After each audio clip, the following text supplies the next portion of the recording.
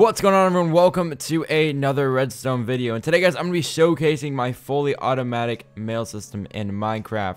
Now, I've noticed a complete lack of email systems or mail systems and item systems or whatever you want to call them in Minecraft. So that's what I've come and create for the community, and I think it's gonna help a lot of people, especially in SMPs and people who want to deliver items like very fast and very easily, because this is fully automatic. Really, it's got to put items in and it's got to do it right. And basically, I'll show you how it works. So if we grab an item out, these will be names, obviously, on my SMP server, which is called Storm SMP. I have, let's say this is Rootroix, this is Porter, and this is Agravoid. Okay, so 1, 2, 3. And let's just put, let's just give it this to Rootroix. Let's say I want to send you know what, he needs some redstone seals, so let's send him a couple redstone. All right, we're going to send him 8 or 9, actually, redstone.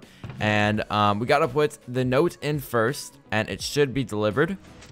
And then we just got to put our redstone in, and it'll start working out, and you'll see a cart going down here. It should have sent off. This cart is going to test, so don't worry about that, but it should have sent off this cart right here, and this should have 9 redstone in it. So it will be sent off, and then it'll be sent right back in, and it'll work perfectly fine. Alright, guys, now to show you how this thing works, and I gotta say, I'm not very good at explaining stuff, especially this type of stuff. This is a huge redstone circuit that I built, and it does take a little redstone knowledge to learn, so many of you guys don't know what I'm saying. But if you don't, I'm just going to say it and say how it works a little bit.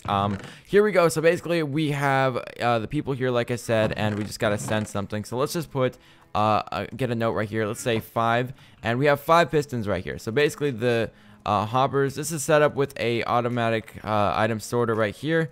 And basically, when there's a pulse going down here, let's just send it in. And when there's a pulse, it's going to hold this. It's going to be held by this torch right here. And it should have an item in here. And then it should unlock this, because there's only one signal, one strength signal. And it's going to only unlock this torch, which will unlock this hopper from this redstone block. And then you can send your items in.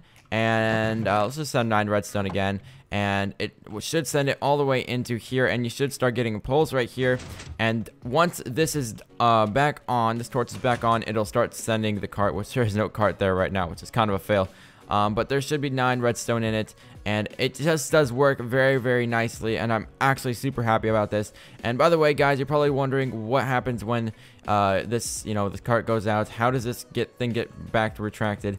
And basically, I just put some detector rails down here, and just a line of redstone going all the way up here. Now, down here, guys, is probably the most hardest part I had to come up with, and basically, I had this one concept that went way out here, and that was a big problem because I wanted this thing to be very, very small, and I think I did accomplish that. I know it looks gigantic to you guys, but if you guys think about an automatic mail system that sends items and everything, it does work very good. So basically, this is hooked up to a falling edge monostable circuit. So basically, when it gets a pulse, it just pulses and doesn't pulse this, but when it pulses back, it turns it on and sends this card out. Alright, guys, so you're probably wondering what's wrong with this machine. There's probably one thing wrong. I mean, obviously it's going to be an automatic item system in Minecraft, and there has to be one thing wrong with this machine. And you are going to be right with that one. Basically, we cannot send any stackable items. So we can't send any swords, any armor, or whatever it's not stackable. But only thing to fix that is there's an actually easy fix. So basically what we have to do is just extend these